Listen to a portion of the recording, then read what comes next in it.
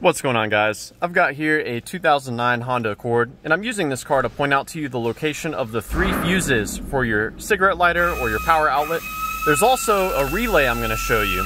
So to begin, we're going to be looking at the fuses down here on the driver's side floorboard.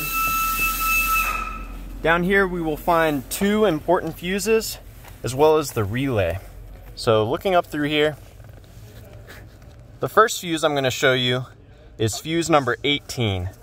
So that's going to be this 7.5 amp fuse located right here. That fuse is very important because power from that fuse is needed to engage the relay that sends power to your outlets.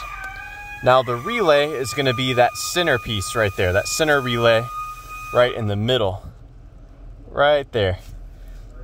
When that relay engages, it sends power to the outlets.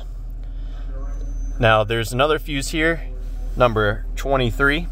That is the blue 15 amp fuse that I've got a little white paint next to it.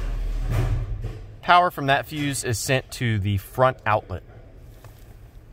Now there's one more fuse I'm going to show you, and it is actually for the rear outlet. So we're going to go ahead and move on over to the passenger side. So moving down here in the passenger side floorboard, here's the cover we just removed by pulling this out. And the fuse in here for us to check is for the rear outlet. It is that blue 15 amp fuse right here. Real simple to remove these fuses.